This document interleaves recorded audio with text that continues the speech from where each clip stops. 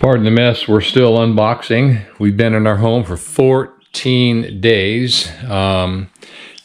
Today we added, well, today was the first phase, the first initial phase of our poultry phase of homesteading.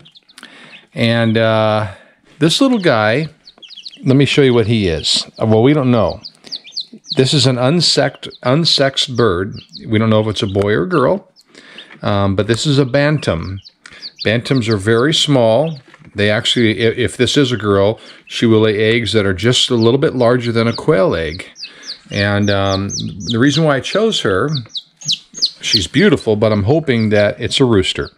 It would make a great rooster because I really don't want eggs that small, but we're going to be happy and thankful for whatever he or she turns out. These are all 2.5 weeks old, and that's the smallest breed. There's 3 different breeds here, actually 4. This is a black bantam. Black bantam, the eggs are so dark that they are, what's the word for it? They're black. They're black in color. Not the insides, but the outside shell. They're black eggs.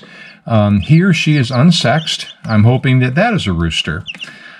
These 4 golden ones and yellow ones are 2 of the brown ones are Isa Browns, and the other 2, I forget what breed they were.